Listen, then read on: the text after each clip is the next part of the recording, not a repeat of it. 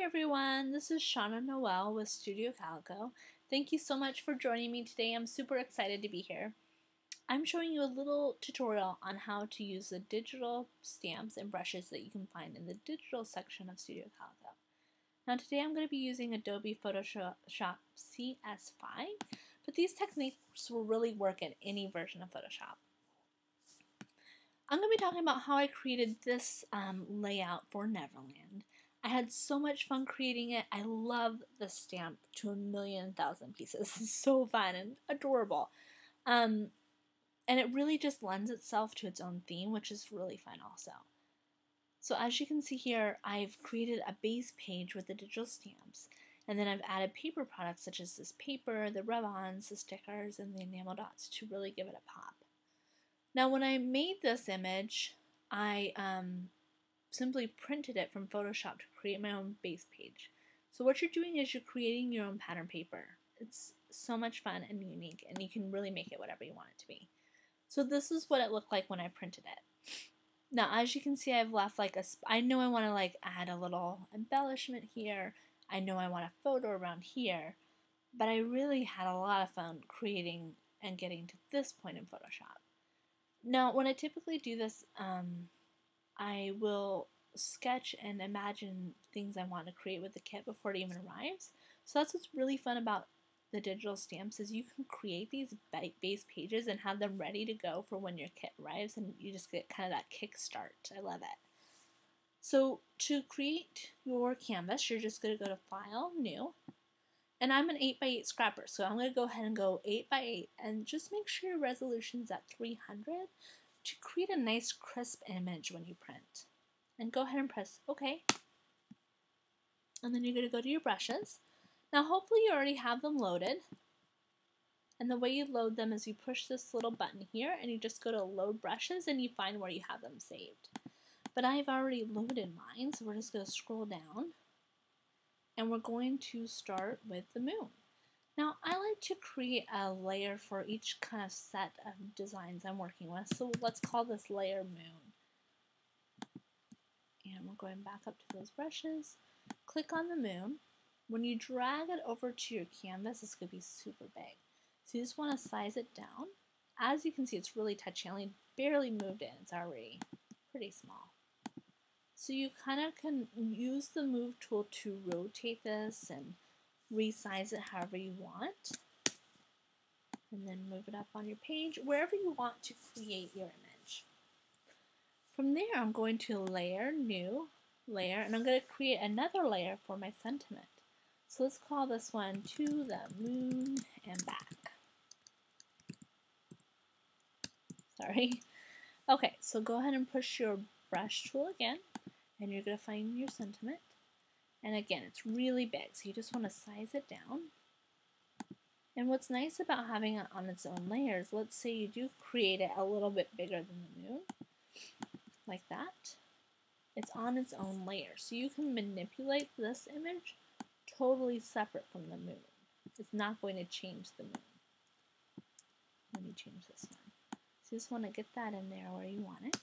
Push Enter to apply that transformation. And then I'm going back to Layer, New Layer. And I know I'm going to want to use the wand star, like the little dingly star. I call it the wand star. So I'm going to name this one Wand. Go back to my brushes and find that cute little star. Here it is. Now you'll notice this one is facing a different direction than I'm wanting to use it in. So I'm going to go ahead and resize that a little bit. There we go. And then you can totally rotate this separate from the rest of your image and resize. Enter to apply that transformation and then place it where you want it. So again, we're going to go to Layer, New Layer. Let's call this one Stars. Push Enter. And let's see, go back to your brush tool. And what I love about this stamp is it comes with 3 different stars. So this is where you can kind of have fun and start to really build your composition of your page. You're going to select a star, resize it, and because you can do any size you want, you really could get a million different looking stars from this one digital kit. So you're just going to stamp these all over the page. and then come in here and get some other stars. And I'm going to keep all the stars on the same layer. Live on the dangerous side tonight. Okay. And let's pick this last star. Let's make these really little and go all over. These are so cute. I love these. I kind of am addicted to stars after this kit. So let's say you are loving how this is coming together and you just want to add a little bit of messiness. Because let's face it, every page could use a touch of that, right? Now, don't tell Mr. Huey, but there's actually digital paint splatters. I know, crazy, right? But so much fun. Now, when I use these, I still will go back and add Mr. Huey's on top of it because it really does create a different effect. But I like to have a little bit of a base of messiness when I start because digital can really come off a little, I don't know, cold or too perfect, if that makes sense, if you don't add things to help bring it to life a little bit. So I'm just kind of going to play with these. Paint splatters can be found online. You can find them for free, but just make sure that you're being careful about where you're downloading them from. Now these, just like you would with Mr. Huey's, you just kind of place these in a way that is fun and random. You know, you don't want to be too perfect or precise. I like to kind of hang them off the page a little bit. I love this one. And just keep playing with them until you are at a place that you really are loving your page.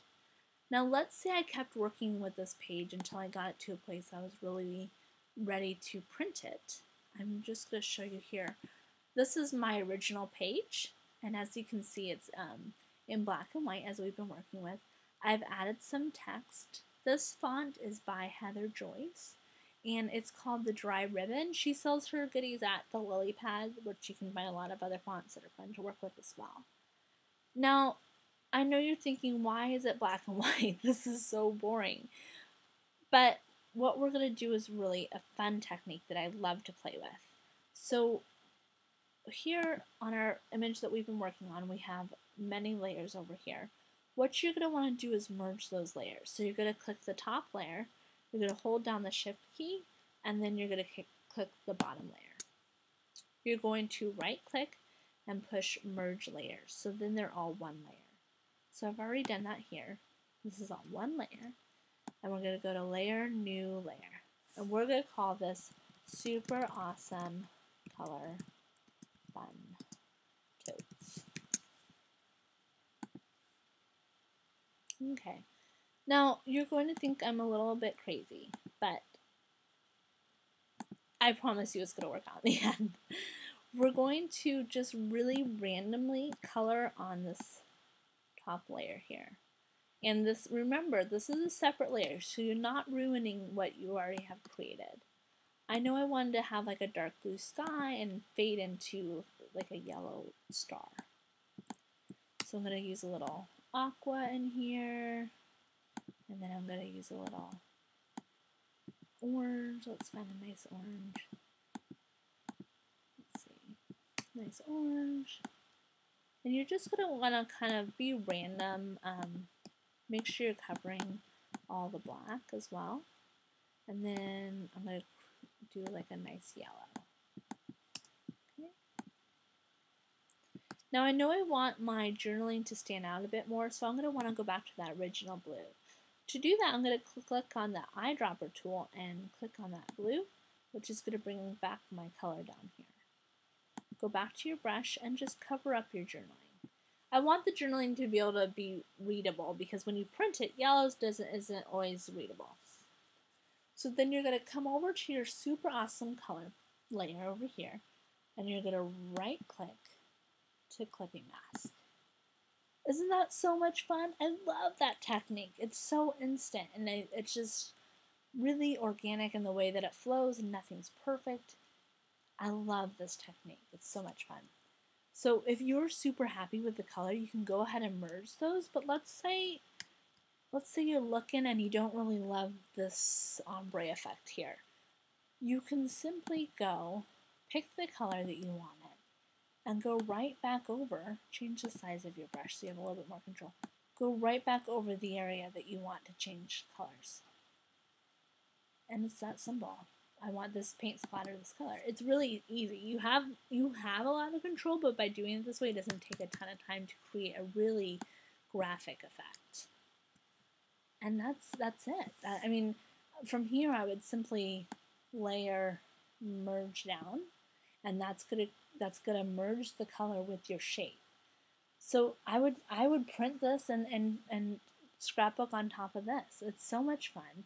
It creates a really unique look that's all your own. And basically what you're doing is creating your own pattern paper that you already have your journaling and composition created within.